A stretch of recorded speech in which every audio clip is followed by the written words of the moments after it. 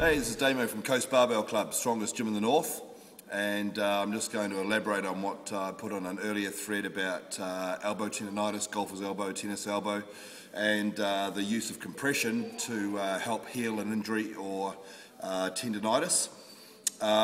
This isn't a 100% cure for everybody. It doesn't always work for everybody, but it's been working for me, and it's been working for some of my athletes in here at Coast Barbell, mostly powerlifters and league players and strength athletes looking for speed and power.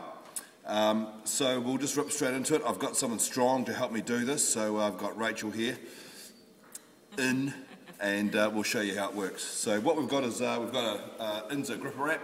You can see it's quite a stretchy knee wrap, and you can actually get compression bands which are quite a bit narrow, about half as wide as this and quite stretchy, so you can actually bind quite well.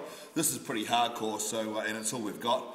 I usually use an RPM wrap which doesn't have the gripper on the inside. It's not so hard on the skin, but we left those behind. Anyway, we'll just rip straight into this. So what she's going to do, she's going to wrap from the bottom of the bicep all the way through.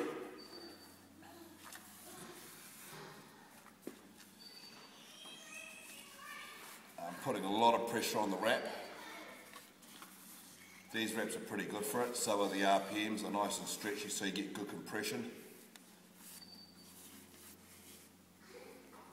And then she'll just come back up and cross that joint again.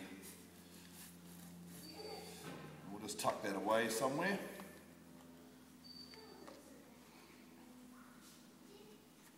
So what we're doing here is the compression is actually restricting blood flow to that joint. Now, my particular tendonitis is right in here.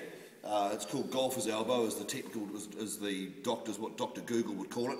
And but whether it's tennis elbow, which is on the outside, or golfer's elbow, or just a general tendonitis from pressing, especially overhead pressing, then this compression on this joint is stopping blood flow to that particular area. So what we do now is we put me through the painful part of the exercise,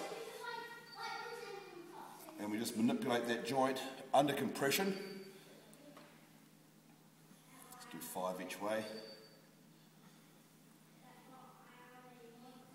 Open it right up. So now we just go the other way, we just open that joint right up. And this is where it particularly hurts. Rachel's enjoying this. And then just some rotation. Oh. And it's good in there too.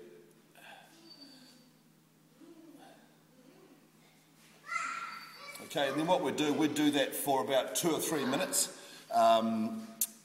For the purpose of this demonstration, we're not going to. And we do it for 2 or 3 minutes, and we work it really hard, and she'd even get her thumbs in there and really dig in and try and separate some tissue out from around that particular joint, especially up in the bicep where it meets the bone, and where the forearm meets the bone there as well, which is where those tendons are. So, and then what we do is we take the wrap off. And you'll see my skin's all white under there, and then you can see all this, and then all the blood will come rushing back in here, and you can see all the blood that's going nice and red and pink again. So all that blood that's pouring back in there now is getting into that manipulated joint where we opened it right up, and it's getting right in deep where the muscle would normally soak it up. So the blood's been taken out, it's pouring back in there, and while it goes back in there, it's taking a lot of those oxygen-rich nutrients in there, all the healing stuff, all the bits and pieces it needs to heal it, and it's also taking waste out of that muscle as well. So give that a try, see how you go. Like I say, it's not a cure for everybody, but it certainly works very well for me, and already that's feeling a lot better, and I've got full extension back in my arms. So into it. This is Damo and Rachel from Coast Barbell, strongest gym in the north.